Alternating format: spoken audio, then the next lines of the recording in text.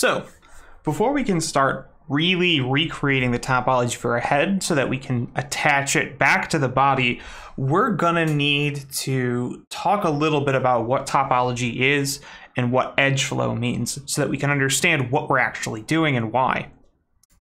So to give you a little bit of background on this term, topology is considered the study of surfaces, topos meaning like the top of something or surface, and ology, of course, being the study of. And the actual origin of what we use comes from this example. This was a town in Austria, Königsberg, and they had 7 bridges aligned throughout this town. They had a couple canals going around the central part of the town, and people on Sundays would walk around and try to see, could they end up back where they started, crossing each bridge only once? Well, this was an interesting problem and a fun game for people to do, but it eventually turned into something of a logic puzzle. You see, there was a competition that went out to mathematicians saying, can anyone determine for X number of bridges, can you go over each of them and what's the most optimal path?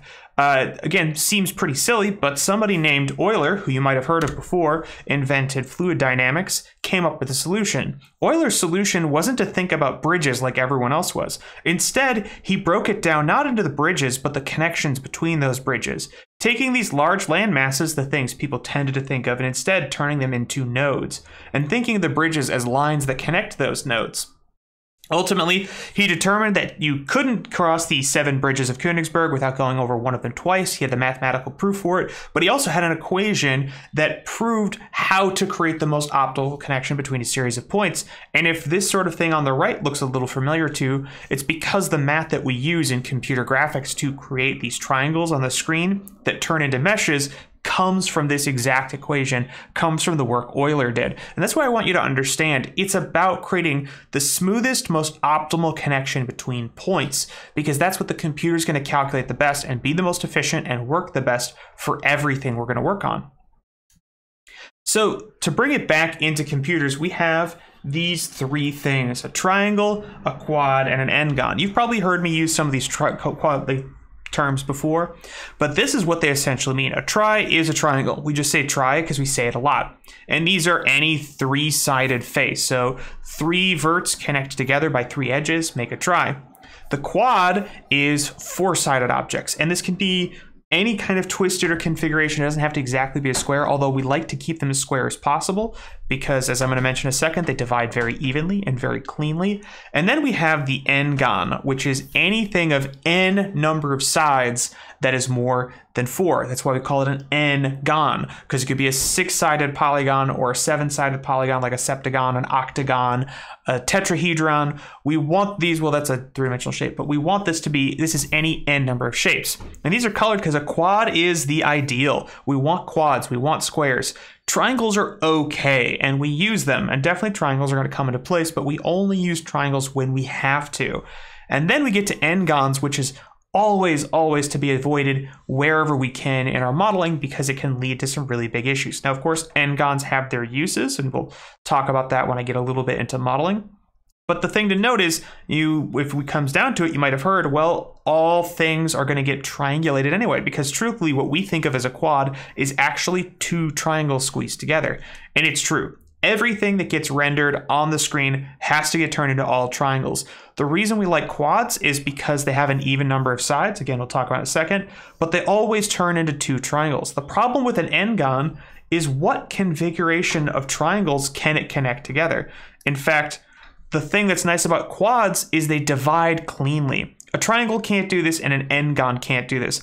I can draw a line straight through any 4-sided object and get 2 2-sided objects. And this means that we can subdivide, we can move cleanly. This is how we smooth out models. This is why sculpting works better with quad models. This is why deformation or moving your character works better with quad models, because it subdivides and moves predictably. The computer understands how to process it, because like grid paper, it's much easier to work on. Think about yourself in math class, you didn't learn on triangular or hexagonal grid paper. You learned on square grids because squares are easier to process. It's got 2 dimensions that work together. They also are great because they fold predictably. A triangle doesn't fold at all, but a good quad will either fold in this direction or that direction. And that's it. It can never fold in on itself by accident. However, of course, if you look at an n-gon, the horrible pentagram of death, it could fold in any number of ways, and it can create something really, really awful. So when you think about the n-gon, think about some sort of horrific satanic pentagram of doom, because that's what it does for your models. See, n-gons, when they show up on models, they can create these stretching or bat wing effects. They can create weird pinching or areas of smoothing that work right. Maybe you've tried to do your loop cut tool or an extruder, an inset, and you go, it doesn't do what I want it to do. It doesn't do what I expect it to do. And because lo and behold, somewhere in there, there's an n-gon that's messing up your day. This is why we try our best to eliminate them and get rid of them as quickly as possible. And once I teach you about some of the stuff in this class today, you won't be able to help seeing n-gons and trying to figure out in your own head how to turn them into quads. I do it all the time when I walk around and I look at things. So with that understanding about like what that topology is, Edgeflow is the application of those principles to create good topology. Look at this example. This is from Hippodrome, and we can see this back, but not only does it have squares that are all quads, as you notice, there's a real flow to the direction of these shapes. This might look a little similar to the topology on the body we made, and that's for a reason. We really want to make sure that it flows with the direction of shapes and objects, and it almost follows the musculature. But you can really see the places in which it redirects into these different directions to help evenly distribute, but also create topology that flows well. You see these two heads, and this is actually taken from a really old, very great discussion on loops and poles that's been since archived way back in the early 2000s on some obscure Blender forum. But these two heads have a similar number of points and verts, but one looks more defined and more finished, and the other one looks rougher and worse, because this one has better distribution of points that do a better job of highlighting what we're looking at. Another reason that these n-gon that we want to get in quads and not in triangles is quads are much, much easier to unwrap. As you can see here, it's all triangles, but it's broken into quads. And when we're doing our UV unwrapping, having quads, loops that go all the way through is going to save us a ton of time, and it's going to make texturing way easier. Another reason we like quads is they deform really well. So this is another Hippodrome example, and you can see because these are evenly distributed quads, we can bend them and deform them. In fact, anywhere you want something to deform, you almost always want a loop around. And we're going to talk about exactly what a loop means. When we're talking about face topology, though, it's really all about the loops. Look at this face. These directions of these lines aren't random, and they weren't made capriciously. Every single one of these directions of lines, every single rotation, you can see it's sort of fitting around the mouth, and these loops are going around the eyes, and these loops are running up down the center of the face. This isn't by accident. This isn't because it's the only way to model a face. This is because this is the kind of modeling that produces the best deformation. Think about it. If I have to open and close my mouth, I need a loop around it. It needs to be able to stretch out like a rubber band. Same with my eyes. And in fact, there's other loops that run the whole way around the outside of the eyes, almost like a domino mask. So I can lift and raise my brows and move my cheeks. The way we do this is we think about it a lot in terms of loops. So a loop is, as I'm going to discuss, any grouping that kind of flows in one direction.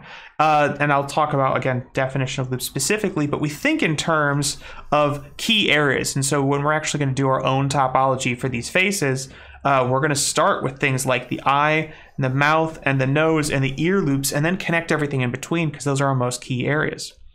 This is a good example of some good situational topology for a face. And in fact, faces as an exercise of topology are considered more or less quote unquote solved because we know how to approach them. These different colored areas show different loops grouping in. And you can see when I say loop, there's sort of a flow to the direction of them. So we got a loop all the way up over the nose and under the mouth, which helps me be able to stretch out the whole face. We have loops around the face and the mouth itself, which lets me open and close it. Loops around the nose, which help you kind of wrinkle it and pull it up. Loops around the eyes, which will let you open and close them. And a loop around this whole area, which helps you define the brow and the cheeks. So this is where we get to these terms that I've been using a little bit already, loops and then poles. And I'll talk about what those all are. So what is a loop? A loop can be made up of faces, and a loop can be made up of edges. But the way to understand it is a loop is any grouping or selection, let's say of just faces for now, that always passes through two other faces, or a line or an edge that always passes through two other edges. So let's kind of go over here and look at this little line running along. This is all one connected edge loop, because each time this edge goes and it gets to a point, it's subdividing exactly it's crossing through exactly two other verts. It goes up, two other verts. It goes up, two other verts. What if we went out here and we turned? Well, we would be moving up and we'd be crossing across this vert, and this vert. And we'd be ignoring this vert back here. So we aren't actually in a loop now because we're not dividing an even number. The same thing happens with these faces. Each of these little faces in the loop is crossing exactly as it goes up. 1, 2. This one goes up. 1, 2. It goes up to here. 1, 2. From here, 1, 2. From here, 1, 2. It's always crossing exactly 2 at any given time. Even when it seems to turn a corner. See this little face right here? It's crossing that face and that face. But then if we come here, this face is crossing that face and that face. If we come here, this face crosses that face and that face. So it understands, the computer knows that the flow of the edges goes this way. Now, this is not one, because we can see it turns and it makes a corner. And now it's going from here to here, and it's by going down, it's crossing this face, and this face here. It's too many. So it's no longer a loop. We need these loops because, of course, they help us deform, but they also help us define. The left side isn't anatomically incorrect, and everything's in quads. But without these loops and without poles to help control the direction of these loops, it doesn't create something as nice looking of a face, even though this has a lot more geometry and way more verts than this one over here. This brings us to the other partner of the loop, which is the pole. A pole is a term we get from mathematics in terms of the calculation of a sphere, which is where they think about lots of points converging together. And we use this as a term for areas in which we redirect that edge flow, where we take a loop and we move it in a new direction instead of it just going straight like it wants to on a grid. So one of the most important types of poles, I'm going to talk about two and specifically, are the N pole and the E pole.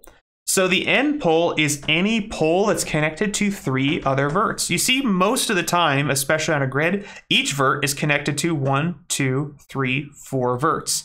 But an N pole is only connected to 1, 2, 3 verts. This has a pulling effect. You can think about the N pole as like it yanks something in. It tends to pull the curve in towards it, almost like gravity. And we call it an N pole because the letter N is made up of 3 sides. So 1, 2, 3. Sometimes people call it a 3-vert pole or something like that. The N pole is a convention that came from Blender users years ago from this forum post I was talking about, because they think about it as 1, 2, 3 points. Now the E pole is the opposite. It actually has a pushing effect, and each E pole is connected to 1, 2, 3, 4, 5 points instead of 3. And there's a kind of a conservation here between an E and an N pole. For every E pole, there's usually an N pole, because an N is connected to 3, and E is connected to 5, and together they make 4. Just as if 2 separate regular verts connected together would be each connected to 4. We call this an E because it looks like 4 lines, 1, 2, 3, 4, but of course, as you understand from topology, to make this little 5 out here, that means we need a vert right there, which means there's actually 1, 2, 3, 4, 5 lines. And this is a really important point, and one of the reasons I like the naming of it is because it understands that this and this are 2 separate edges, and it's a really important understanding of the geometry here. Just because it's straight, if there's a vert between them, remember an edge isn't a straight line.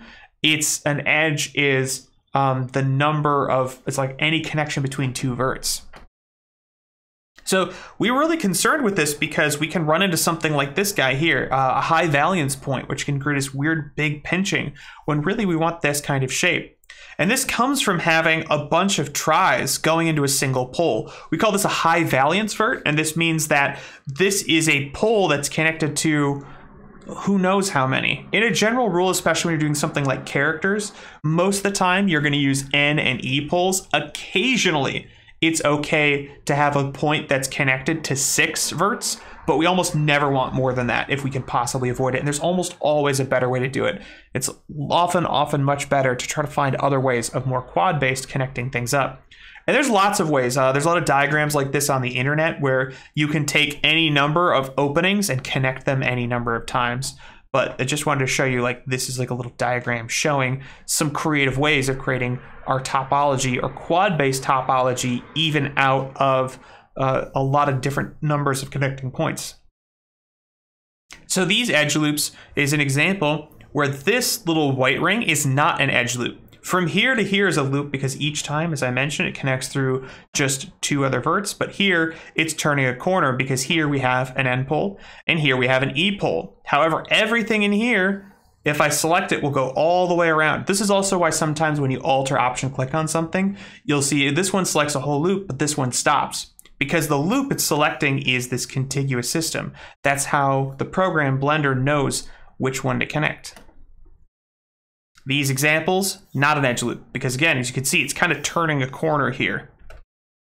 We also want to avoid what's called a spiral. A spiral is any time a loop runs its way around and down. We want our loops to connect in back on themselves. This is a feature sometimes of like auto retopology tools create a lot of spirals, and early topology often had these, and spirals are really bad because it also is hard for the computer to work with and it's really tough to unwrap.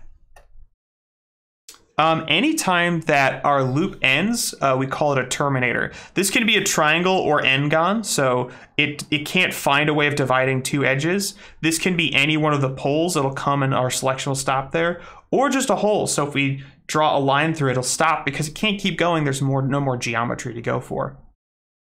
We also have sometimes called C loops. These are loops between two holes, often used for things like browse. And a face loop, again, this is just a face loop made of C loops, not a face loop. So a couple key things that we want to avoid, and then I'm going to show you some in Blender examples. One thing you might see a lot of warning about is called non-manifold geometry. What non-manifold means is it's not mathematically logical. It doesn't make sense in the way it's formed. So this shape can't make any sense because there's no flow to it. These are two faces and then just one face shoots off from both of them. There's no direction to it. Which way is forward, which way is up? It doesn't make sense. At the same time, two or more faces that share a single vertex but don't have any edges shared between them, the computer doesn't understand where the flow of geometry should go here because there's just one point but they don't share any edges. And then any faces that have normals that are in opposite directions. Often when you're extruding or you're insetting, the computer gets really confused about what direction it's supposed to do the inset because the two faces are facing opposite direction. Another thing to worry about is what are called non-planar faces. For instance, this quad, is it this shape or this shape?